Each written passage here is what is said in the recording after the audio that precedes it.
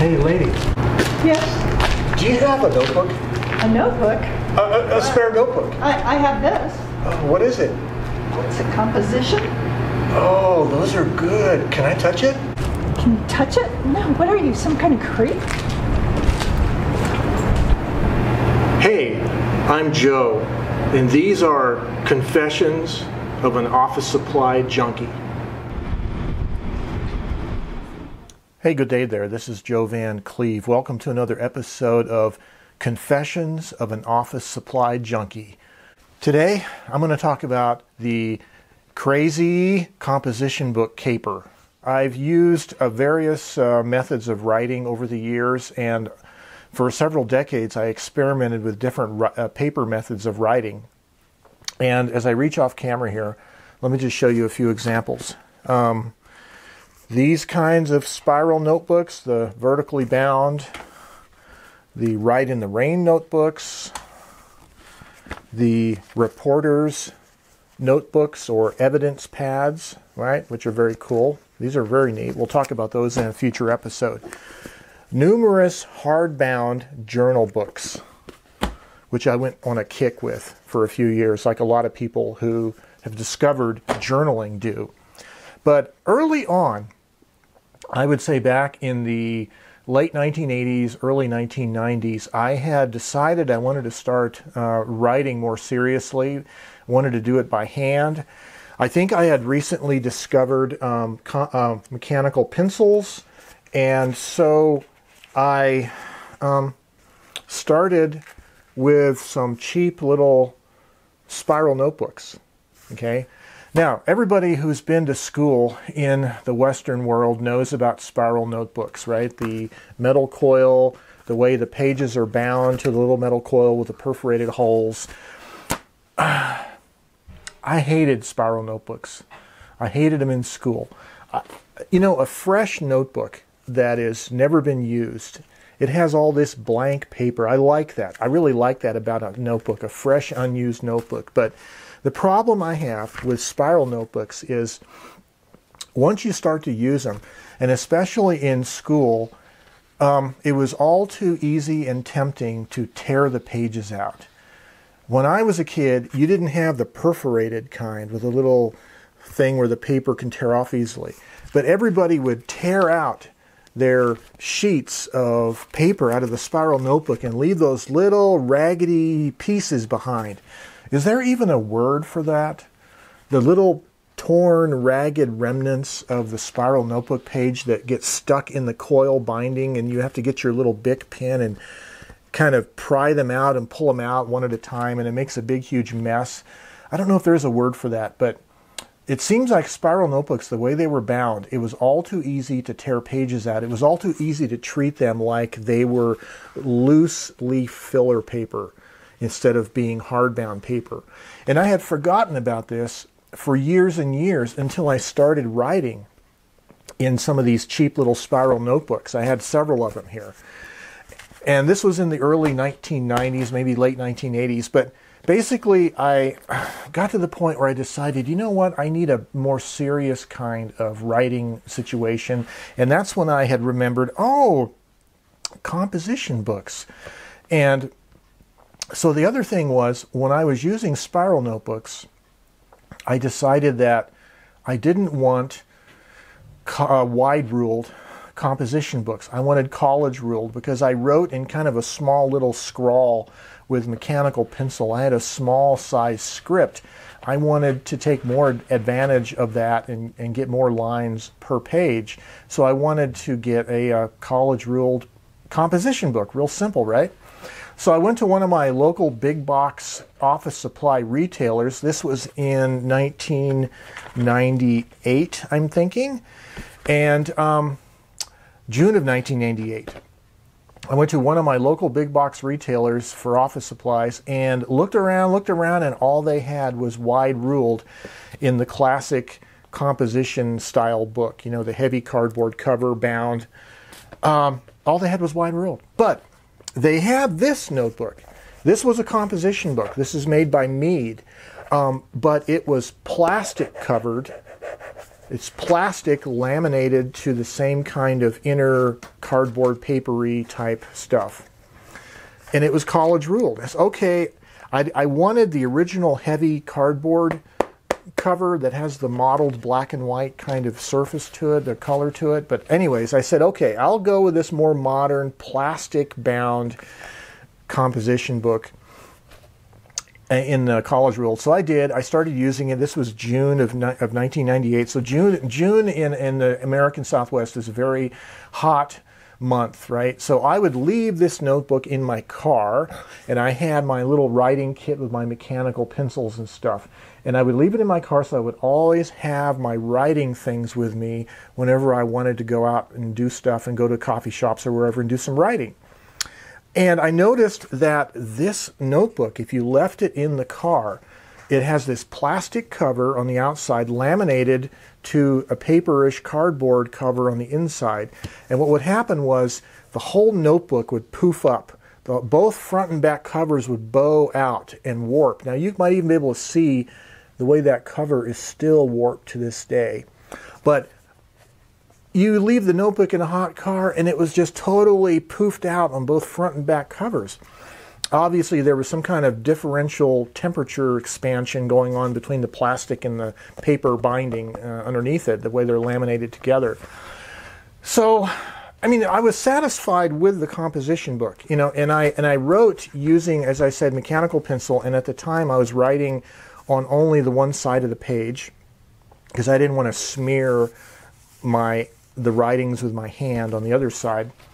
Anyways, so I got to the point where I got tired of this, and I noticed that in the back of the notebook, the inside back cover was some contact information, a website and a mailing address of the Mead Corporation.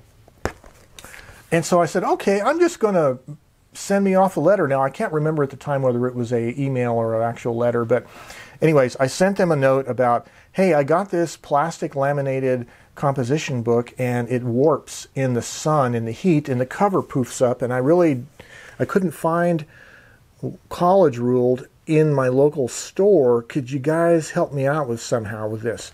I didn't expect any response back from them. But what I did get back was 5, this is actually 6, maybe 6 composition books. College ruled, the classic black and white cover. They sent me free of charge in the mail, surprisingly enough. And then also a little pocket-sized composition book, which I don't know what happened to that over the years. It's probably gone. But anyways, I was blown away. And so I've always had a warm spot in my heart for the Mead Corporation regarding the fact that they sent me a whole stack of composition books. Now, this plastic-covered composition book that started this whole thing went from June of 98 to October of 98, and I used the whole book. And then I began using the other notebooks. This one is October of 98 to December of 99. This one is January 2000 to January 2001, and it's unfinished. And I think the reason why is because at this time I went up to Oregon for 9 months for a business assignment, and I probably left it behind. And I got into other writing methods, which we'll talk about later. Then there's a whole gap of like 8 years. And I did a whole bunch of other kinds of writing methods. I was using the Hipster PDA. I was using a Palm Pilot-based operating system. I was using index card writing systems. I was using, sort of electronic note-taking kind of writing and different things like that. A lot of those old files, those old ones I wrote on my Palm Pilot, because they got archived on my old computer, and eventually I guess the hard drive crashed or something, but those were never archived very well. Anyway, those are all gone, but I still have the composition books. So I have, starting picking up again August to November of 2009. So I wrote a whole composition book in a matter of just 3 or 4 months. And when I picked it up again, the composition book here, remember I left off in 2001 with still using mechanical pencil, and when I picked it up again in 2009, I'm using blue-black fountain pen ink with red ink corrections. Okay, so I was all of a sudden a fountain pen user by that time. And then we go to December 2009 up to, again, a partially used notebook. I had a habit of doing this, which is a whole nother subject, by the way, for another blog. I don't remember what the last article here was dated because it's really long. Oh, this was a book I was writing. That's right. This was Loser's Blend. This was the original manuscript handwritten of my novelette that I've been working on, unfinished, and that's why I left the book so I could finish it by hand. Okay, and then we go to February 2010 to July 2012, and then typewriters rock. Okay, I think my grandson did that. And then I went to, I think I ran out of the last notebooks of that series, and I went to Staples this time, and they had their sugarcane pulp, the Bagasse paper composition book in a brownish kind of recycled style cover. And what's interesting about this is it is wide ruled. Now remember, the whole composition book caper was about I wanted college ruled because I wrote in a little scrawl with mechanical pencil and I wanted to make it more efficient. Well, it turns out that once I had switched over to fountain pens, I discovered that in order to make the letters look a little more legible, I really needed to write in a slightly larger script size because of the little loops in your letters will fill up with a fountain pen nib if it is too small. So that's when I kind of changed my whole tack and decided, well, you know, for fountain pens, you really want a wide-ruled notebook. And it was a lot easier to find wide-ruled composition books in the office supply stores because they're sold to school-age kids. It's considered somehow in America here, school-age kids have wide-ruled and college people have, you know, college-ruled somehow. Anyway, so I had used this notebook, and then when I used it up, I couldn't find at the time, when I went back to replace it, I couldn't find any more of these sugarcane pulp paper composition books, which, by the way, is really nice paper for fountain pens. But I ended up getting another Mead style. It's actually an Office Max style brand, but it looks like a Mead. And it's wide ruled again, but it's standard paper. But yeah, so this was the latest one, and I haven't really finished it because it goes up to, when's the last date on this? Wow, I've been writing long pieces on this. May of 2015 was the last thing I did, and I think I started doing more typewriter blogging or something, rough drafting on typewriters. But anyway, that is my sort of history, my composition, the crazy composition book caper, how I got a stack of composition books because I was complaining to Mead about the one where the cover warps in the sun. I really like composition books. They're great to write in. I like the way they're bound. They're more permanent. The way they are, they have a heavier cover. They're more permanently bound than spiral notebooks, and it just discourages you from ripping paper out of them. You don't really want to rip paper out of a composition book because of the way it's bound. And you know, they're actually cloths. They're actually stitched. I don't know if you can see that, but there's actually threads stitching the bindings together. So I've gone over the years from different methods of journaling, as I indicated earlier, from books of various kinds, composition books, journal books, and one of the things where I evolved away from composition books more so in recent years is because I discovered what I call random access journaling. And you can think of any bound notebook as kind of being a serial access system. That is like, it's like a magnetic tape. It's linear. A serial order. The pages are in serial sequential order, and you can't reorder them. You can't write one page on one topic and take it out, file it away under that topic, write another page about another topic and file it away under that topic. I discovered that I really had a diverse selection of interests, anything from video production to video art theory to photography to abacuses and mazes and airships and all kinds of crazy stuff.